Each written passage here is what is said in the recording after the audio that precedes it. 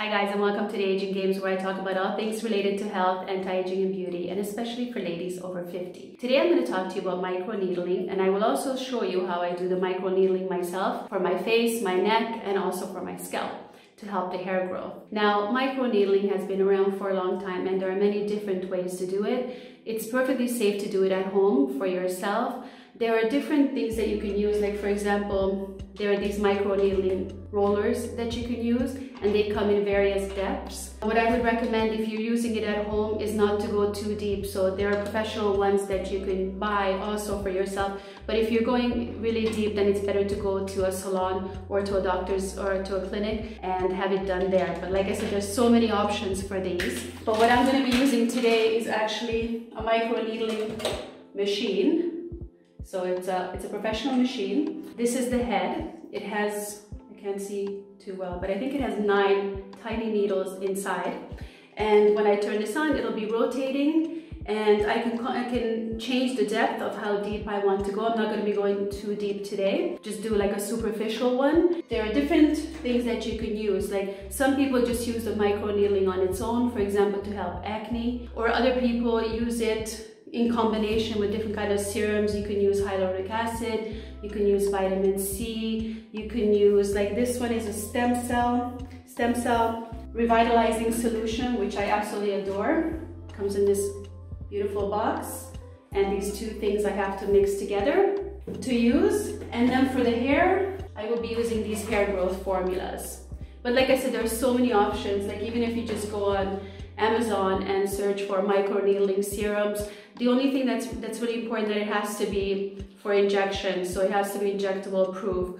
You can't just use any kind of serum that you have at home, because you are going under the skin and you don't want to get an infection. So you have to make sure that everything is sterile. For example, if you're using these, you can reuse these over and over again, but you have to make sure you're disinfecting it after every use. And the best way to do that, you can buy some alcohol spray and you can spray it, and then make sure you store it back in its case. Now with my machine, it works a little bit differently. I have these cartridges that come with it, and then every time I use it, I just change the cartridge, and this comes in a completely sterile package as well. So I have this all ready to go, and I'll be mixing up my serum now. Now my face is all ready to go for the microneedling. I've cleansed my face, and also I put some numbing cream on about half an hour before some lidocaine. I don't always do this. It really depends on how deep I'm going to go, but today I just did it just to be comfortable. You can choose to do it with or without it, depending on what your pain tolerance is. So I'm just mixing the stem cells here. And then the other thing that you can do, there's specific products that you can use for pigmentation, for example, which was a big problem for me. And microneedling is really great for pigmentation of any kind. Acne scars, fantastic for acne scars. And you can also use it on the body. So you can use it for scars, you can use it for stretch marks, for skin laxity, all kinds of things. It's really great. Great for wrinkles. You can go right around the eyes to help get rid of the fine lines there. I mean, it's just absolutely amazing. You also, if you go to a salon, you can have it done with your own blood, with your plasma, which I have a video about as well. And I just absolutely love having that done. It's like one of my favorite treatments. So now I've got this all mixed, and I need to get it back into the small bottle. And then I should be ready to go in a couple of minutes, and hopefully it's numb enough so that I won't actually feel anything at all. And you can change the speed on this. You can have it on a higher speed, lower speed, so whatever is comfortable for you. So it's quite cool. I love this machine. So the machine's on. As you can hear, it's vibrating. It has a nice gentle vibration to it. I'm going to pause it for a second. My machine has a little window here where I can actually drop the serum in, which is pretty cool. And then here we go. So I just go in like circular motion. I'm starting under the eye. You can start really anywhere you like. Some people start in the forehead. And again, with the roller, it will be different. You know, you'll be rolling it on your skin. But I've seen now that, you know, you don't need to have this professional machine that I have. They have like these little pens that you can buy, and you can put the serum inside the pen, and it works on a different, it works kind of the same way as this one does. As you can see, my face is starting to get a little bit red. Now, if you don't go too deep with this, then there's no downtime at all. It may be a little bit red tomorrow, but you'd hardly notice.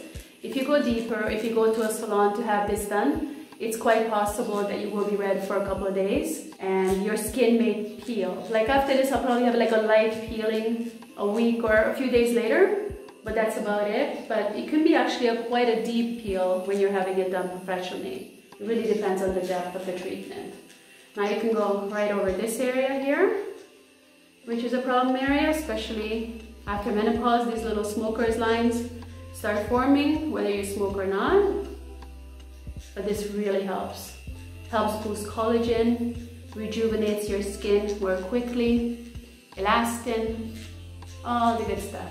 You really see the difference. Like when you're doing this on a regular basis, the thing is this is not really a summer treatment. So in the summer, I usually don't do it for like about 3-4 months. Depends. I mean, if we have like a couple of weeks where the weather is not good at all and you have a lot of rain coming, or depending on the climate where you live, you can do it in the summer as well. Just really be careful with the sun afterwards for about a week or so.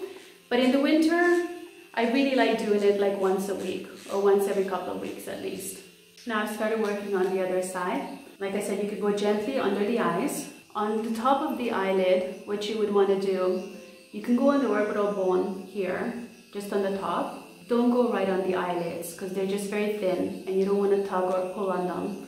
So very, very gently just under the eyebrows on both sides. And continue just upward motion, circular motion. It actually feels nice.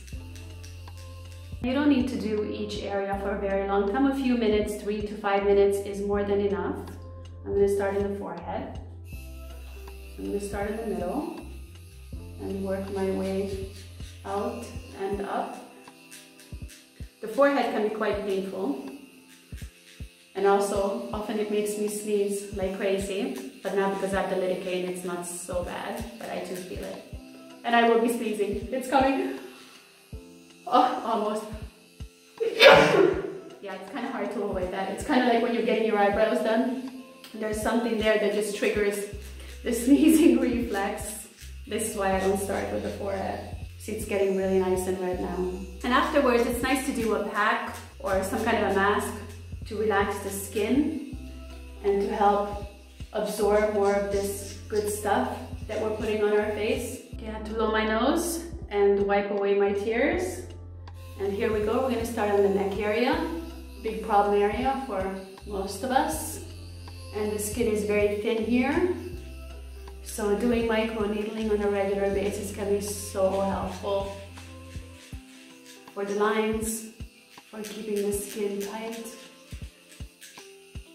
Make sure you do the chin.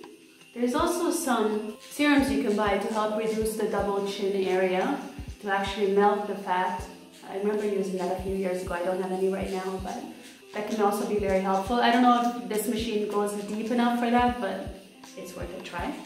And then don't forget about the chest area. I need to add a bit more serum. That's the only problem with this one, is that the compartment is very small, so I have to keep adding it and adding it. I think the ones that you can buy, these pens, even on Amazon, they have a larger one, so you can just add all your serum at once, which would be much more helpful. And I have to be so careful because there's a little hole there, so if I don't hold it straight, it will actually spill. So this part here, all the sun damage and everything, when we overdo it. I mean, the sun is super important, so first priority is to get as much sun as you can in a healthy way. Your body simply can't survive without it. I don't ever wear sunscreen. I'm not a fan of sunscreen at all. Most of them are very, very toxic, and I think your skin needs to be exposed to sun. But this is the area that gets the most sun, even when you walk around with low-cut tops and tank tops and things like that. So for some reason, this area does age a lot faster. And also the way we sleep, you know, when we're sleeping, and I kind of sleep on my side, on my stomach, so it's all scrunched up during the night. You see how red this part gets. And like I said, each area, just for a few minutes. Keep reapplying the serum. It's almost gone, so I'll be done in a few minutes. And then whatever serum you have left, you can just apply it all over your face. neck, and just let it absorb. All the pores are open and they will remain like that for a little bit, so anything that you put on it afterwards will absorb much better. So that's pretty much for me. I'm red as a lobster, but like I said, by tomorrow it will definitely settle down. That's why I like to do it in the evening, so I don't scare my family. I did have a little bit of bleeding. I don't normally, so I'm not sure why. Maybe I was a little bit more sensitive in this area today. I'm going to be doing my scalp next.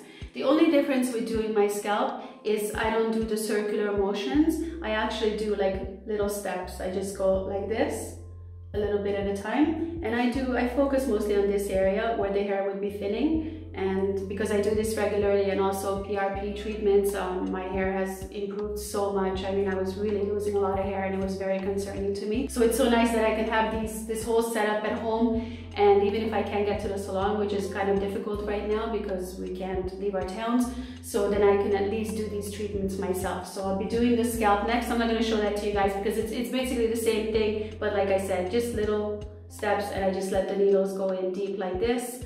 And I will go a little bit deeper on the scalp as well. So the scalp is a little bit more painful, I have to tell you that, and I didn't put any cream on it. I should have. So you want to do this like the night before you would wash your hair, and just leave it on there overnight and let the stuff work, do its magic. And guys, that's all I have for you today. I hope I answered all your questions about microneedling. If I didn't, please feel free to ask me below. I tried to think of everything that's important and all the different things that might come up. But do try this for yourself if this is something that appeals to you, or perhaps go to a salon first and let a professional do it and see how your skin responds, how you like it, and what the end result is, which I'm sure you will love. If you enjoyed this video, guys, please don't forget to like and subscribe, and please check out my book below with over 100 anti-aging tips that you will also love. Thanks for watching, guys.